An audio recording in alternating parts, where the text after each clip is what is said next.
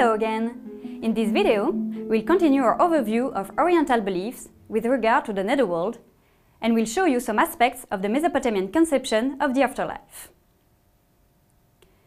A good starting point for this overview is to see what sources we have at our disposal to study the Mesopotamian Netherworld. By far the most important sources are literary texts, where people or gods descend into the Netherworld and give some depiction of it. Let's give you two examples of such compositions. In a myth known as Ishtar's descent to the Netherworld, the goddess Ishtar tries to take control over the Netherworld by deposing her sister, who is the queen of the Netherworld. But instead, Ishtar herself is captured.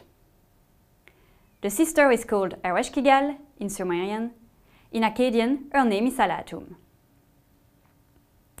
The second example is the story of Nergal and Ereshkigal, which explains how a god called Nergal became the king of the Netherworld by marrying Ereshkigal. A second and third group of sources are prayers to the Netherworld deities, for example to Nergal, and funerary rituals. From these sources, we can reconstruct the following picture of the Mesopotamian Netherworld. Let's start by saying that the Mesopotamian Netherworld had various names. In the 3rd millennium BCE, the Sumerians called the Netherworld Kur, which means mountain, probably because they located it in the distant mountains outside of Sumer. At the beginning of the 2nd millennium BCE, the standard name became Ki, which means earth, implying that the Netherworld was now located below the ground. In Akkadian, the usual name was also Ertsetu, earth. Other names, such as Land of No Return, Land of Wailing, Remote Land, House of Death, House of Dust, and House of Darkness, also give us information about the representation of this gloomy place. Thus, the Mesopotamian Netherworld was physically located just below the earth, and its main entrances were, according to the Sumerians and Akkadians, graves, mountains, and steppes. Doesn't this remind you of something? Yes, we mentioned mountains and steppes in our video on demons. This Mesopotamian Netherworld was also organized as a kind of parallel society, with a divine royal couple, being Nergal and his wife Ereshkigal, ruling as kings over their subjects, the spirits of the dead, and with a lavishly decorated royal palace, gates, a full juridical system, and so on. But we will go deeper into this later on. Nevertheless, despite the physical proximity between the Netherworld and the human world, access to the Netherworld was not very easy. A deceased person had to make an arduous journey to the Netherworld. First of all, he had to cross a demon-infested steppe, and later on, he had to cross the Hubur River with the assistance of a person named Humut Tabal, which means, "Quick, take me there." Here, we can clearly see the parallel with ancient Greek beliefs, according to which the dead had to cross the river Styx with the help of the ferryman Charon, in order to reach the Netherworld. You will hear more about this in another unit.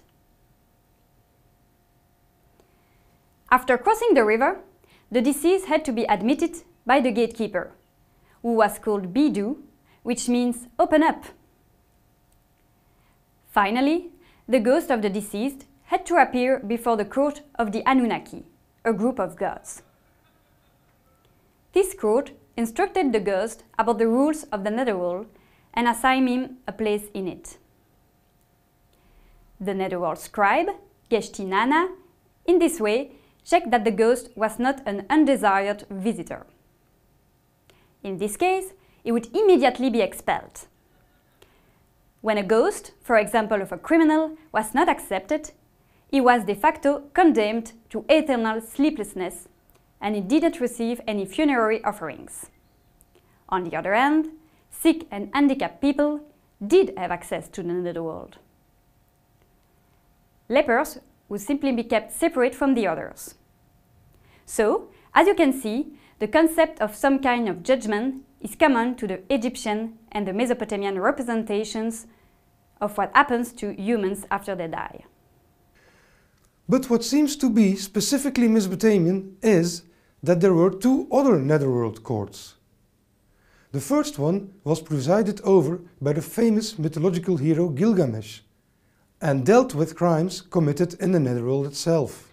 The second one was presided over by the sun god Shamash, whose daily cyclic journey brought him in contact with both living and dead persons. Once again, the similarity with the Egyptian view on the sun's journey is striking, isn't it? Logically enough, this court dealt with problems related to the interaction of the world of the living and the world of the dead. For instance, when goats pestered the living, or when the living did not give the necessary funerary offerings to the ghosts. Some information on the social hierarchy in the Netherworld can be found in the myth called Gilgamesh, Enkidu and the Netherworld. In the following fragment, a person called Enkidu, who had been able to visit the Netherworld, is questioned by Gilgamesh. He who had one son, have you seen him? I have seen him. He weeps bitterly at the nail which was driven into his wall. He who had 6 sons, have you seen him? I have seen him. He is cheerful as a plowman. He who had 7 sons, have you seen him? I have seen him. As a companion of the gods, he sits on a chair and listens to judgments. Did you see the palace eunuch? I have seen him. Like a useless stick, he is propped in a corner. Have you seen him whose ghost has no one to care for him? I have seen him. He eats what's scraped out of cooking pots and crusts of bread which are thrown into the street. This fragment already tells us something of life in the Netherworld once the dead spirit was allowed access. In this context, 3 myths contain passages which tell us a lot about Mesopotamian afterlife beliefs. These are the 2 previously mentioned compositions called Ishtar's Descent to the Netherworld and Nergal and Ereshkigal, as well as the famous Epic of Gilgamesh. The following fragment from Ishtar's Descent contains a nice description of Netherworld life. To the Netherworld, land of no return, Ishtar, daughter of Sin, set her mind. Indeed, the daughter of Sin set her mind. To the gloomy house, seat of the Netherworld, to the house which none lives who enters, to the road whose journey has no return, to the house whose entrance are bereft of light, where dust is their sustenance and clay their food. They see no light, but dwell in darkness. They are clothed like birds in wings for garments, and dust has gathered on the door and bald.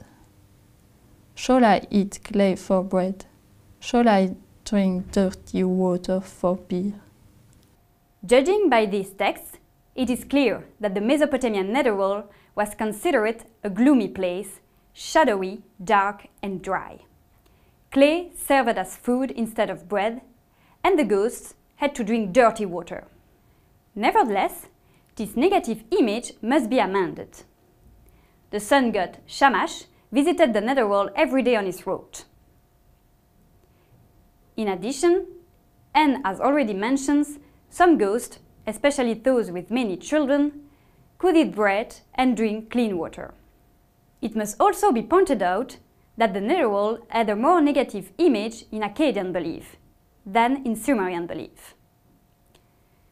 This is nicely illustrated by Ishtar's Descent, which exists in a Sumerian as well as in an Akkadian version. In the Sumerian version, the Netherworld is simply described as a place of dust and as a land of no return. Undoubtedly, Sumerian dead persons were better off than their Akkadian neighbors.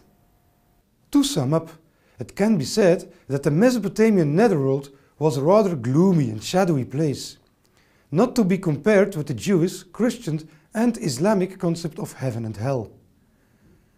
There were no moral judgments either.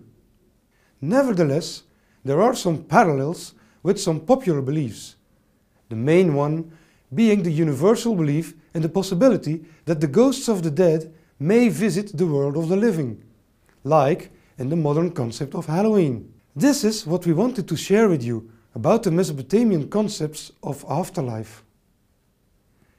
In the next video, you will see how these things worked in two major neighboring regions: ancient Anatolia, which is modern Turkey, and ancient Iran.